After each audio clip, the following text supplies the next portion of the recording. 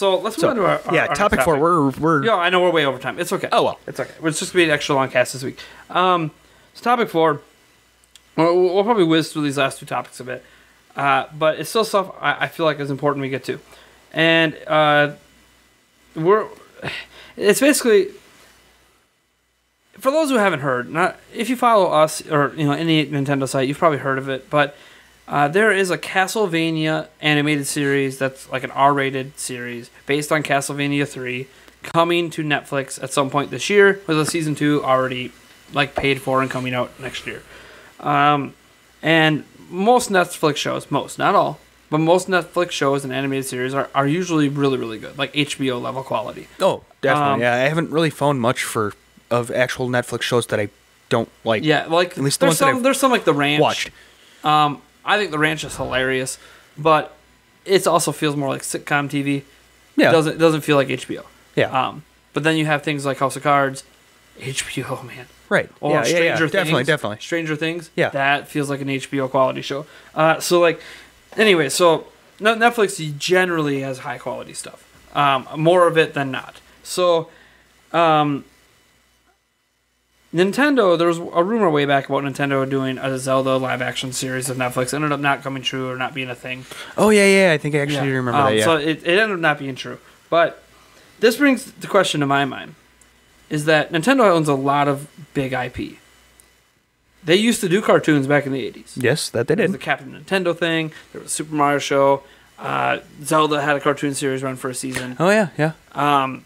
And granted, all this stuff was interlinked, so like it kind of all got muddled together. But Sonic had its stuff. Now Sonic Boom is a thing. Well, Rabbids has a show, or had a show. I don't know if it's still on. Yeah. Reruns are on all the time. On Nickelodeon, yeah. Don't know if new episodes are. Well, Sonic used to be its own. So it's kind of one of those. There's a lot of talk about, what should Nintendo do for a live action show? Should it be Metroid? Should it be Zelda? I'm like, okay, that's great. But why aren't we talking about animated series? Because outside of like Metroid, which visually, especially in like Metroid Prime, leans more towards like a realistic kind of world, most of Nintendo's IP fits more into, I don't want to say cartoon, but it fits more into an animated style to me. Yeah. And that's not to knock the Super Mario Bros. Movie. Love that movie. I know you might be one of the few. I know it's like considered one of the worst movies ever made. I don't care. I love it. Yeah. I still love it. It's been a long time since I've seen that. Smiled when I was a kid. I still smile today. I do that stupid Happy Meal toy bomb thing. Like it. Oh.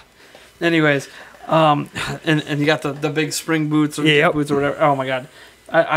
Sorry. I still think it's a fantastic movie. I don't know why. And you're gonna get flamed. All the reasons that you guys love Mario is not why you're gonna love that movie. But right.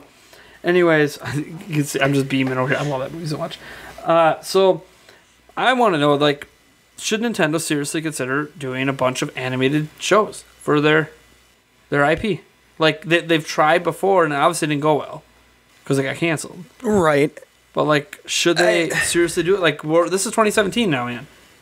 Should they do it? Keep in mind they now have a partnership with Universal and they're doing theme park stuff. Right. Too. Yes. So I think it's definitely something to be explored. But you have to make sure the quality is there. If you're not going to put your heart and soul into it, don't. Mm-hmm. Just don't even bother.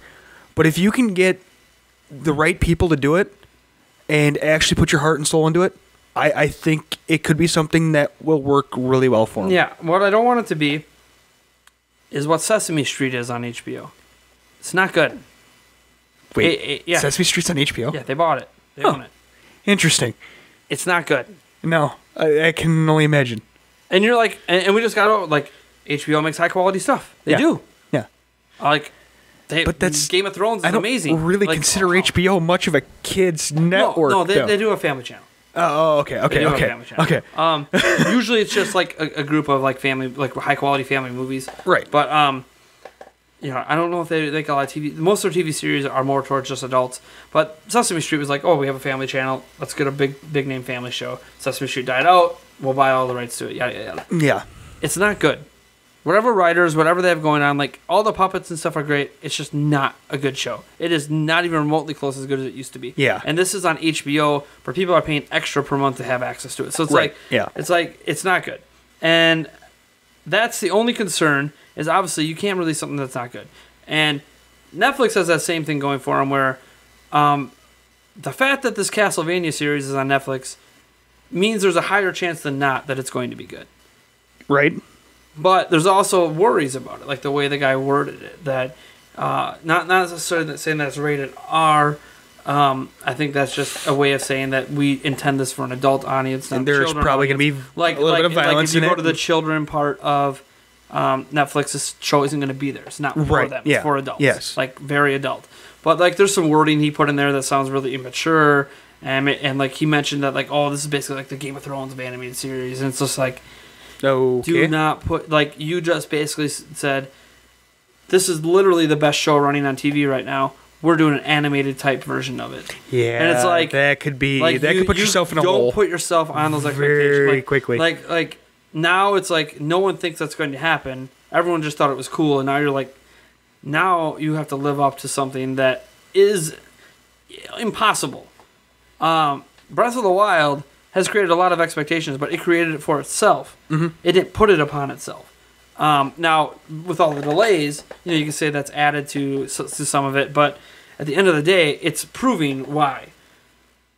This, before we've even seen anything, not even like a splash page for it, it was just like a footnote in Netflix's like report out there about upcoming stuff. Yeah, what's like coming up? Yeah. So for the guy, one of the main guys behind it, to be like, oh, it's like the Game of Thrones. It's like, dude. You do not name drop. You do not name drop one of the best shows currently running, and say that this is just as good, but it's animated. Like, yeah, no.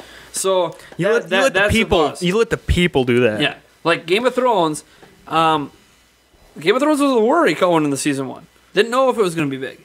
The people from the books were hyped about it, but how many book adaptations have actually gone well? Right. No, definitely. Like you thought it had a higher chance because it was HBO, just like you think this has a higher chance because it's Netflix, but it's also a pretty good chance they're going to screw it all up. Mm-hmm. Like Legend of the Seeker, I loved it, but it was not as good as the Sword of Truth books. And it was different, and the ways that it was different I liked because it reminded me of the old Xena and Hercules shows. Okay, yep. It was a lot like that, which is not what the books were like. So it's like, yeah, I understand why it didn't stay popular because it wasn't as good as the books. But you got to kind of keep the same feel as the books. But it wasn't trying to be like the books. So that's I was okay with it. I was okay with it. It wasn't like what Aragon the movie did compared to Aragon the book. Aragon the movie was terrible. Yeah, that's so there's already going to be weird expectations for something based on a really old game, in a 16-bit era. Like there's already going to be some funky expectations because we don't know what to think about it. Right, and it's always kind of like me now, where with basically any movie that I go to, I always try to temper anything that I go into. I always try to temper my expectations because I know there's a definite possibility that I come out absolutely hating it. Like I've been doing that with the Star Wars movies. Right, exactly. Like Disney took over. Disney has got this track record of doing some excellent stuff lately, especially with like teaming up with Marvel and like all like they've done a lot of really good stuff. But there's also things like Iron Man 3. There's also things like where they have Pirates of the Caribbean. Not even Pirates of the Caribbean 3. I thought Pirates of the Caribbean 3 just ran too long. Mm-hmm. But I think if they had cut it up a bit better, it could have been really good. But Dead Man's Chest and all these other ones after weren't good. And now they have a new Pirates movie coming out. I know I'm going to it day one because I love the whole Jack Sparrow character. But my expectations are like... Right, exactly, yeah. But their recent work with it has not been good. And so... But at the same time, then they do excellent things like Moana just came out. Right. So it's like... the track record is there where it could be awesome, it could not be good. So it's like, it's better, I think, to go into things with low expectations and high expectations. And even, like, my friend Chris, he went and seen Rogue One before I did. And I know he absolutely loved it. But at the same point in time, he did not want to get my hopes up. So he told me it was good. It was good. Yeah. And that's all he wanted to leave it at. And I went into it. And we saw it, and it was phenomenal. And after I came out thinking the same way he did, that's when he opened up and said it. Because he did not want to set my expectations so high that I could not meet it. Yeah. And I would be disappointed with it. Yeah. So and that's a good way to approach anything. So, like, Nintendo, we want them, obviously, to explore this a little bit. at least. Try. Right. Oh, definitely. It doesn't hurt to try. Try to get another Super Mario show out or whatever. Try to get an animated Zelda show out there or whatever. Try to take your IPs and turn them into shows. Like you did some shorts with Pikmin on the 3DS that people can go download and enjoy, and they were good. You know, would that stuff be good in a half-hour segment or something? Maybe, I don't know. Yeah. But it's like, just make sure, as you know, someone who might desire this thing, temper your expectations. I want this Castlevania thing to be amazing, but I don't expect it to be. Right. Well, especially now that part of me is like, oh, he just named our Game of Thrones. Now I really expect now, it to be exactly. Yep. No, now I expect it to be garbage. That's what I think, because when you set the bar at that level, I know it can't hit that level. Right. This is an animated series for starters. You can't compare it to something like this. And this is based on a book, not a game. You can't compare it. Right. But he's doing it anyways. Yeah. So it's like, that just tells me that they have the wrong attitude going with this thing, which tells me this thing's going to be bad. So now it did have the proper effect, I guess, to make me de-hype for it. Right. But at the same time, that's not the intent of that comment. No, that definitely not. Be like, if you think Game of Thrones is awesome, just wait till you see this. Yeah. And it's like, yeah. Don't put my bar at that level. Yeah, I'm refusing to let my hype get that high. So I want Nintendo to look into it. I can't even begin to give them ideas on how to approach it. You know, like, I thought the Rabbids show was hilarious. Oh, yeah, definitely. But it still failed. Yeah. Overall. Yeah. So Nintendo's trying to expand their IP beyond video games, which is why they got the Universal theme parks going. Mobile. Which is why they're releasing on, it's still games, but they're releasing stuff on mobile devices. They have the quality of life stuff, which we haven't heard about for a while. They had some sleep monitor thing that we last heard they were working on. And Nintendo's always been caring about our health. You know, we fit, or you're playing a 3DS game, and every now and then it says, "Hey, you've been playing for a while. Why don't you put it down and go outside?" Yeah. Go outside. Go outside, or just take your game Switch, outside. Take your Switch with you. Play. Game as you go on a walk. Yeah. Yeah. Mixed messaging, Nintendo. Right. No, I think they should continue to look into it. I don't know what they should do. Yeah, I know what I want. Like, I would love a live action Zelda. I would love an animated one. I would love an animated. I've already brought it, like Mario. I would love to see Metroid. I would love to see so many of the series brought to life in this way, but done in a respectful manner. And I don't think Nintendo themselves can do it, and I think that's part of the problem. I think Miyamoto, he directed the Pikmin shorts. I think they're really good at that short stuff that has no voice. Yeah. But like when we're talking about shows with talking characters, Nintendo needs to hook up with the right studio, whether that's Netflix or HBO or whoever. Right. They need to get if they're going to do it, I want them to be serious. Right. I don't want them to be like, well, we're doing this in-house, and we're Miyamoto, who to do has never written an in-depth story in his life, is doing all of the text for all the characters, and it's just like, okay, Nintendo, your games, I'm outside of a select few like Fire Emblem, they generally are not that story-driven. Right. So, like, TV shows have to have a little bit of story, and if it's Mario, it's probably going to be a little comedic. You need to have the right writers for that. And, definitely. I think as long as they can connect with the right people, it can work. Just don't come out and be like, yeah, you guys remember SpongeBob? This is the new SpongeBob, but with Mario. Don't do that. No. Because even if you cringe and you hate SpongeBob, it's undeniable that it worked.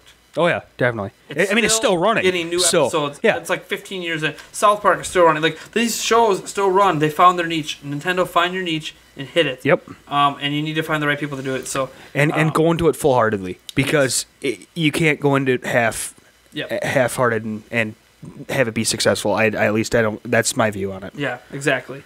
So that's kind of it. Like, I don't want us to be like telling Nintendo what to do in this case until we hear something that hints towards them maybe considering it. And they have had like dropped hints. Oh, maybe we'll do something, but that's still. I want them to be like, come on, and say, hey, we're going to do something, and then it's worth us, I think, having a conversation about what we'd like to see them do. Right.